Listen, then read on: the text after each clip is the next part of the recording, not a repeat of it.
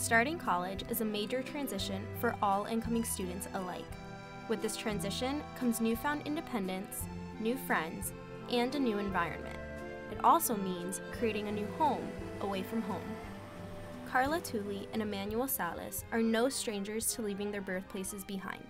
These Lady Seminoles both left France to pursue their collegiate tennis careers, an opportunity neither could pass up. Because I think it's a big opportunity to study and at the same time to play tennis.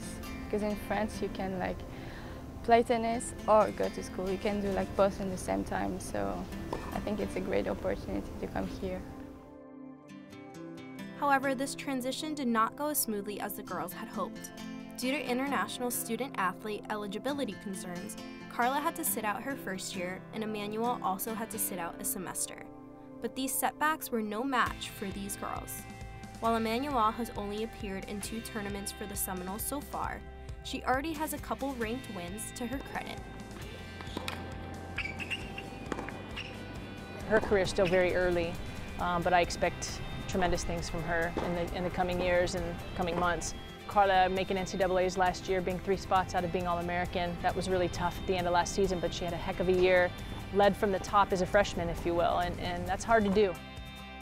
Coming to a new school, much less a new country, oftentimes feels lonely.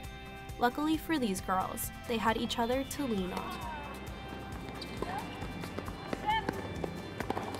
We used to practice together 5 years ago, and since we're very close and we're getting even closer since I'm here.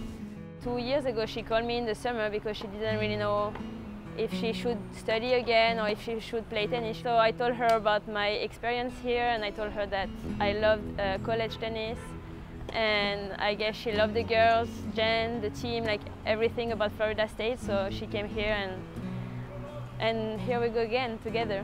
It was kind of a gift. She's always with me, when I didn't understand something, she was here to help me. It helped me a lot.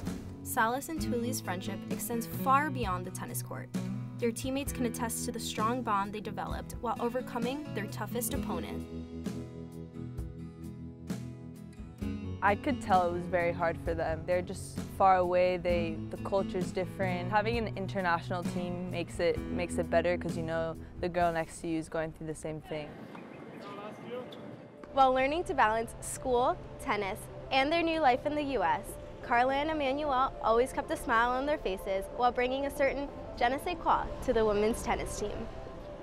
Carla is one of my really good friends. I think she's someone who you can count on always. You know, if you have a bad day, you go to her and she'll just make your day better.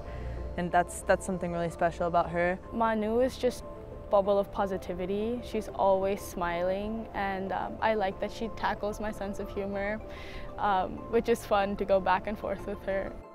With Carla and Emmanuel's positive approach to facing adversity, the future for this team looks bright. I'm Jessica Felsen for Seminole Sports Magazine.